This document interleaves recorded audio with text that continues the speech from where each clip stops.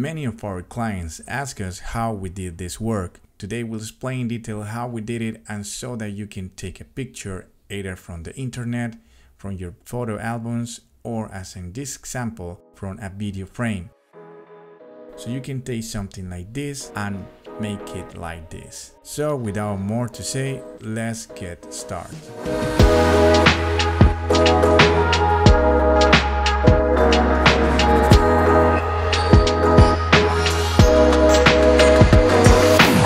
Once we have selected our photo, we will import it to Photoshop, and the first tool that we will use will be Subject, which is in Select option.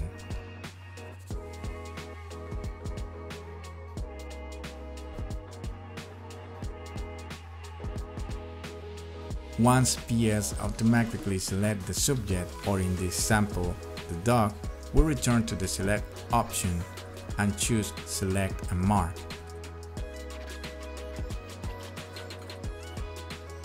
This selection will allow us to enter this new PS 2019 tool. So let us get a better profile and select the dog's hair much better.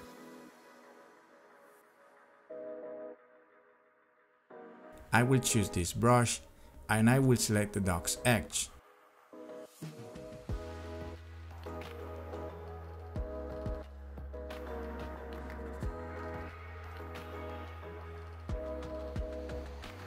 Once I finish the dog's hair selection, I will switch to a smoothing brush to give the dog's hair more profile. Remember that with the View tool, we can change the color of the background, and with the Opacity tool, we can change the intensity of the background. That will help us to work better when selecting our dog's hair.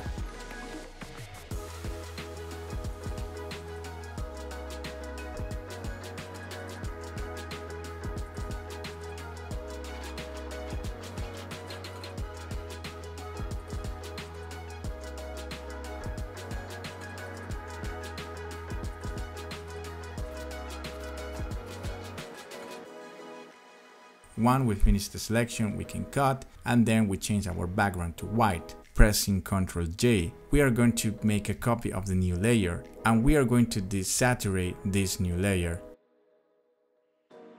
For that, we must go to the Image option, Adjustment, Desaturate, or press Shift Ctrl U.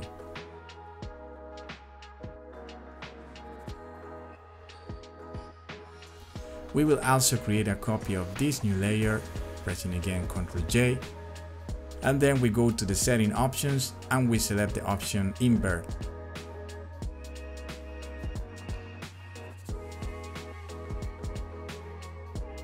We will go to this option called Normal, and we will look for the third option of our third box, and we are going to select the option Touch Color.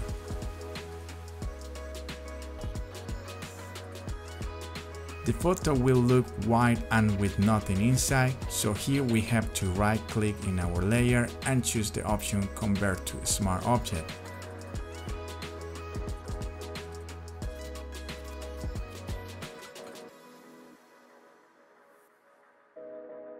Once the object is converted to Smart Object, we will go to the Filter option and choose Gaussian Blur.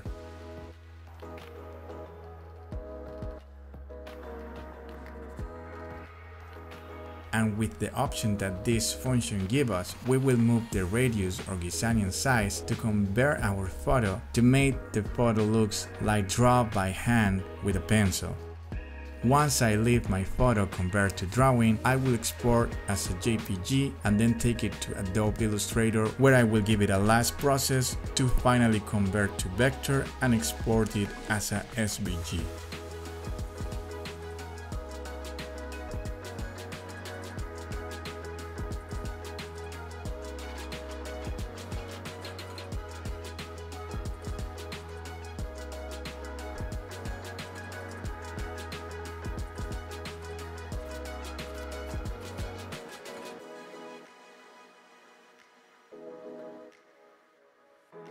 After opening Adobe Illustrator and adjusting my image in the center of the workspace, I will click on my tool Trace.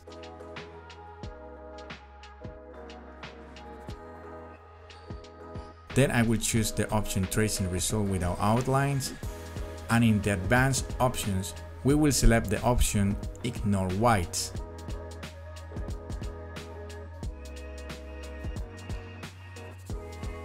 After this, we can adjust the saturation of the image to achieve a much more vector figure.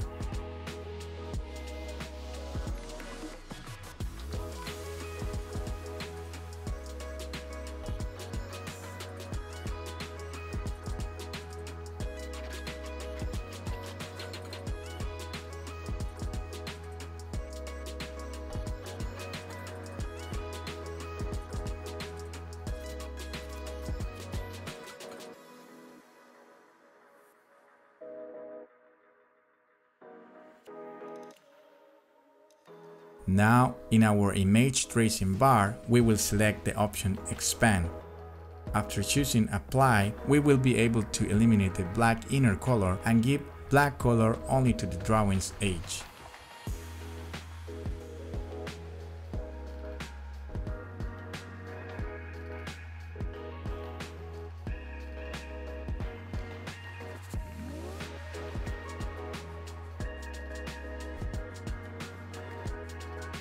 I will reduce the line's thickness, and my file is now ready to be exported as an SVG file, easy to engrave with our BCF laser.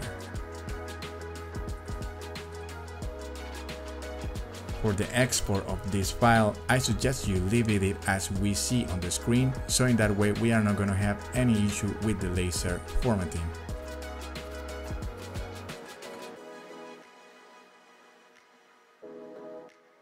Sometimes we can't see the advanced options, so you can click on more options to be able to adjust the parameters of the export format.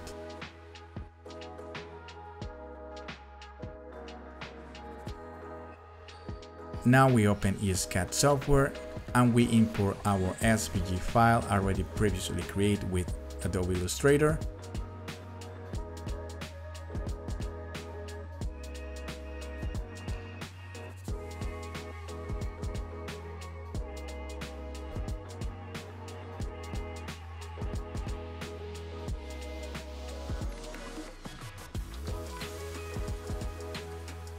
And the first thing we are going to do is centralize it, and then I will make it smaller so that it fits right in my dog's collar.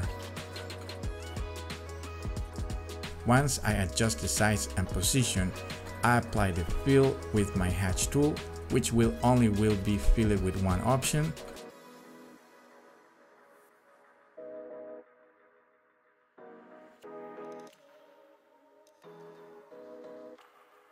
For this type of coated steel, I'll use a speed of 200, a power of 70% and a frequency of 780 to achieve a deep black.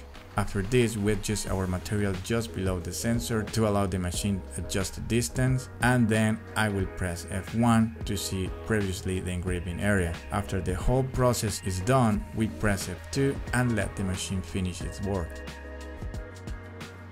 I hope this video is useful for you. If you like this video, please subscribe to our YouTube channel. We have videos like this every week, and see you in the next video.